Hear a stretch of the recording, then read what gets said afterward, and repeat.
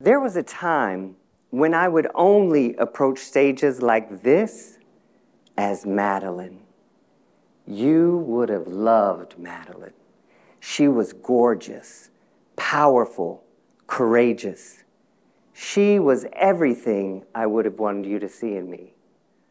I would perform as Madeline, transform into her when I needed to stand up to the world. I wrote a gossip column in the local gay magazine, and with Madeline as my guide, I got away with being scandalous. Madeline walked the runway for Macy's. Madeline danced intimately with the Grace Jones and even performed live with Madonna. My drag persona, Madeline, became my new identity. And transforming into her helped me to control how others saw me, related to me, and maybe even loved me. Now, I noticed that a moment ago, when I identified Madeline as my drag persona, just a few of you leaned in. Because if you know, right? Yeah. But most of you were unmoved, as if having a drag persona isn't an experience that each and every one of us shares. As a former drag queen and current psychotherapist, one thing I've realized in my practice is that right now, everyone is in drag. We dress and adorn ourselves based on how we want to be accepted and what helps us to belong. If you love your sports team, you wear their colors and dress according to the team's persona. That's drag. It helps you to fit in, find your people, and feel seen. If you wear your university's colors or carry certain paraphernalia to represent your sorority or your fraternity, that's your drag. But on social media, drag is a whole other ballgame. Because there we can feel even more disconnected from the person we actually see in the mirror. Online, people are wearing filters, performing, basically putting on a show. It has become a part of their identity, an identity that has nothing to do with who they truly are, and that's dangerous. Because when you are constantly in drag, you become more focused on how you are rather than who you are. That's why today I stand before you not as Madeline, but as Matt Cartwright. I am an ordained interfaith minister, trauma-informed psychotherapist, author, and former diva. I'm often perceived as someone who has always had it together, but many times it is your darkest moments that lead you toward who and how you are meant to serve, which is the reason I became a psychotherapist, and also how I know another drag queen when I see one, whether they are covering up in person or online. Being Madeline came at a cost. I got lost in an illusion without a clear vision. Lacking a strong sense of self rooted in values and principles to guide me was dangerous. The nightlife became my life. Late nights fueled by drugs and alcohol led to days without sleeping, sometimes spending 18 hours in a full face of makeup, still in drag, wearing the mask. Whenever I experienced rejection, I immediately sought to find out what must be wrong with me. If you think you're broken, you will constantly look for ways to fix yourself. A desire to know what must be wrong with me is a prevalent issue permeating throughout our society, causing people to eagerly attach themselves to any label that fits. Scrolling through social media, questioning who you are and your worth with every trending video you swipe, it's so unconscious that people have a hard time feeling like they know themselves because too many versions of us exist. And the algorithms feed into this confusion by pushing more triggering content your way every time you like, save, or follow. What's happening? We are trading self-awareness for self-assessment, and it's hurting us. Mental illness rates are rising significantly, with an estimated 20% of U.S. adults having some form of mental health disorder. Mental health is a trending topic. I've noticed that my clients are constantly diagnosing themselves based on whatever mental illness of the week their favorite social media therapist has added trending music to. But as someone who has experienced both sides of the couch, I believe there's a deeper issue at play. This isn't a mental health crisis we're experiencing. We are in the midst of a collective struggle with identity. People are too focused on how they are and not focused enough on who they are being. As a psychotherapist in the digital age, I'm begging you to focus less on your mental health and to focus more on your identity.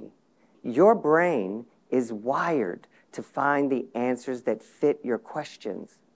So when you are constantly questioning who you are and what's wrong with you, the algorithm of your mind will meet what you seek.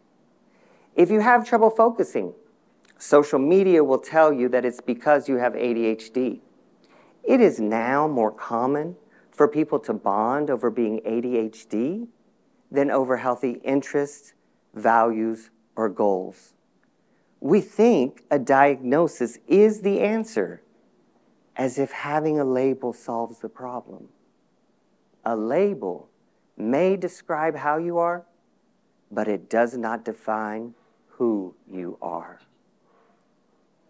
Sometimes I work with clients who feel that they have found their thing, and they no longer need support because they've attached themselves to a label that gives them something else to fix. Such was the case just a few weeks before receiving one of the worst telephone calls in my life. Scrolling through the news on a regular morning, I read the headline that someone had jumped off a famous building near my home in New York City.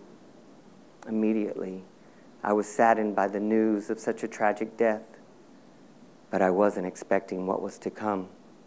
Suddenly the phone rang. It was my neighbor calling. "Brian is dead," he blurted out. Frozen, I realized that Brian, one of my patients, was who I'd read about online that morning. I was in disbelief, pushing away the guilt as it began squeezing in on me, took every tool I had. Brian had stopped seeing me for therapy just 3 weeks prior. My mind ran through our very last session, racking my brain over every little detail, wondering, could I have said something different? Did I miss something? Is it my fault he ended therapy and his life? I've had clients die from overdose before, but never suicide. This was a first. But I knew it wasn't an incident to view in isolation. Something was happening here. I studied our sessions along with common issues among my patients, and it was then when I really began to notice the dire situation that we are in as a society. We are in the midst of a collective identity crisis, scrolling through social media, questioning who you are and your worth after every 45 seconds. People have a hard time feeling like they know themselves. The looking glass self concept was created by sociologist Charles Cooley. According to Cooley, we are primed to design our identities around who people think we are. We also naturally take feedback from others and try to present to them a version of ourselves that we want them to have. Way back in 1902, Cooley had already let us know that given a platform like Instagram, we would create versions of ourselves that we want others to see while taking their feedback very personally. But what happens when we have multiple platforms that create different looking glass self-experiences. I'll tell you what happens, because I see it on my couch weekly. Anxiety, addiction, loneliness, and ultimately despair. Because when different versions of you exist in different places, you don't feel authentic. You feel like an imposter. There's the TikTok you, the Facebook you, the Instagram you. We were never meant to have this much endless feedback or criticism about who we are. What I've come to know, and the tool I wish I had had the opportunity to gift my former client Brian, is that your identity, who you are, is a matter of practice. In the same way we ask ourselves and one another how we are in order to gauge our well-being, it is equally important to ask yourself and those you love, who are you being? Who are you being when you're interacting on social media? Who are you being when you are criticized, triggered, loved? Meeting my clients with who are you being rather than how are you doing has greatly shifted experiences in my practice. The key to becoming the best version of ourselves is not having the right answers, but asking ourselves the right questions. In order to feel authentically you, you must consider all of who you are. Who are you being? When you focus more on who you choose to be, you are less likely to put on your drag as a cry for connection. Roles change, careers change, status changes, but your values remain at the center of who you are, who you choose to be. So the next time you start to diagnose yourself with something that has gone viral, stop. Ask yourself, who am I being? And how could I be even more of who I desire to be? Standing here as Matt Cartwright, the psychotherapist, I also want to honor Madeline, who, although isn't the shining star on this stage, helped me to embrace more of my own identity and be proud of who I am. Before Madeline was little Matt, who grew up as a young boy in Texas, knowing that he was different. I did my best to fit in, using humor to deflect from the loneliness inside.